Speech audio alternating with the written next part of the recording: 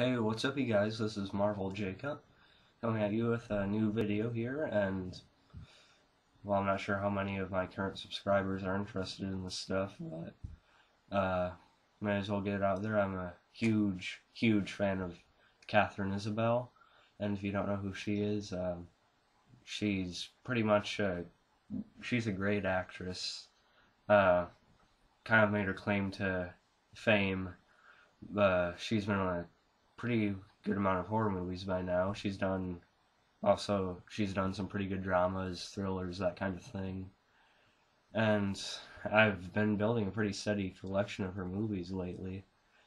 And I plan on getting a couple more, and hopefully in Turning Page eventually gets a DVD release by chance. But for now, I'm just going to show you the few movies I have of hers, and let me give my brief thoughts on them. And probably the next video you'll see from me will be some kind of figure review. But anyway, here's my Katharine Isabelle movie collection.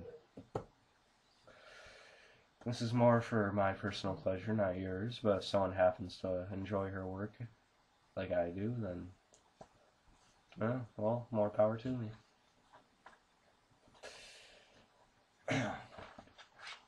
So, it's probably still her most well-known role is the Ginger Snaps movie, the original. Well, she's obviously the one right here, and Emily Perkins is the other girl on the other side there. It's definitely a underrated cult classic, I think. It's a werewolf type of movie.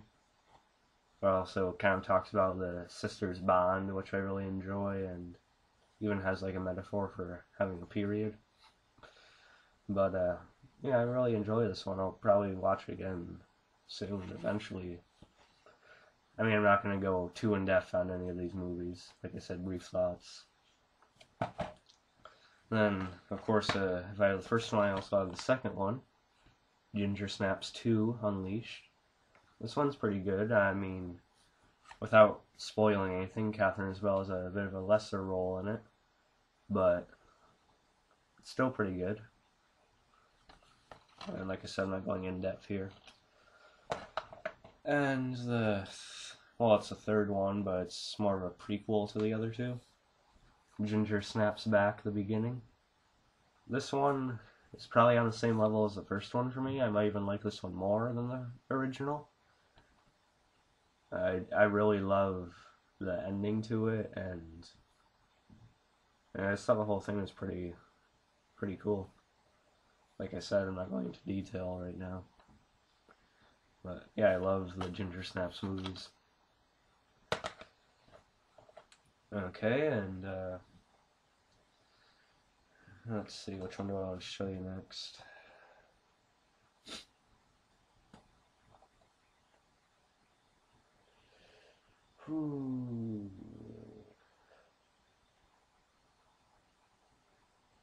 Well, y'all probably seen this movie, Freddy vs. Jason. Katharine Isabelle is in this one. She played Gib, Laurie's pot-smoking friend.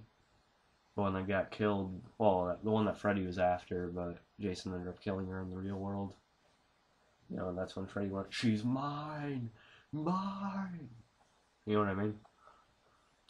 Anyway, yeah, it's not really one of her greatest roles, but she is in it, so it is part of my Katharine Isabelle collection, as well as my horror collection. Same as the Ginger Snaps. But yeah, I don't really want to talk too much about this one right now. Interesting fact, though, is Katharine Isabelle was originally supposed to have the lead role as Laurie in this one. But I guess she went in expecting to get that role, but then they gave her the Gib role. Then she had a lot of disagreements with the director, Ronnie Yu, who gets a lot of crap from fans anyway. But I'm not going to go into detail about that right now, like I said before. We'll talk about that in another video, more specific about this. Oh yeah. And this one's called Show Me. I was really looking forward to seeing this one a couple weeks back. Sorry for the voice crack. But this one's a really good movie. Has a couple good twists that really add to the plot. This one isn't horror, it's more of, like I said, a drama or thriller. Katharine Isabelle obviously being at the top there. She's great in this movie, and the ending is pretty devastating, and I'd say it's pretty good. So definitely worth it. And definitely not recognized as much as it should be, like a lot of her work. And some of you might have heard of this one, but it's called American Mary. This is probably her biggest role since the Ginger Snaps trilogy. I mean, I like her a lot in this, obviously, but honestly, I didn't think the movie was all that great overall. There are certain things about it I liked, but I don't know, besides her, a lot of the acting seemed dull and like they sleepwalked through it. Maybe they just didn't have to try that hard anyway. But I thought she did well in it, acting-wise, for what she was dealt.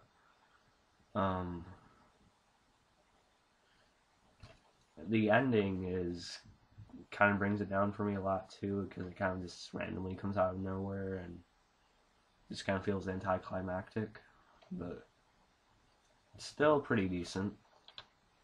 I'll watch it every now and again. Every now and then, I mean. I mean, I like the Soska sisters, but Soska, I forget how to pronounce it right now. But, you know, Jen and Sylvia, obviously, I like them a lot. But not really one of my favorite Katharine Isabelle movies, honestly. Still worth picking up, though, for me.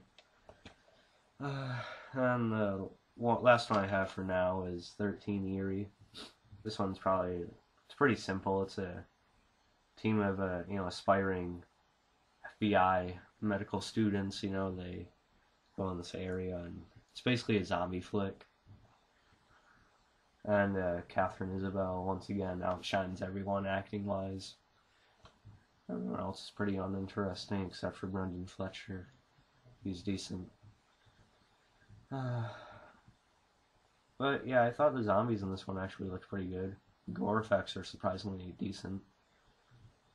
And it was entertaining. I just wish it was longer, only 87 minutes. But those 87 minutes are pretty entertaining, action-wise, I guess. So yeah, it was worth it. And I only have a couple minutes here because I gotta watch SmackDown. Anyway, and that's my Katharine Isabelle collection, which is still steadily growing, little by little. Get a couple more movies from her that I haven't got yet, and maybe new ones as they come out as she makes them, obviously. And I've said obviously a lot in this video, but deal with it. Anyway, this is my latest video, and hope you guys found some enjoyment out of it, as much as I do. Fantastic actress, probably my favorite of all time. Maybe actor in general, I don't know. Katharine Isabelle is amazing. Anyway, that's it for this one, and I'll catch you guys later with a figure review I plan on. And,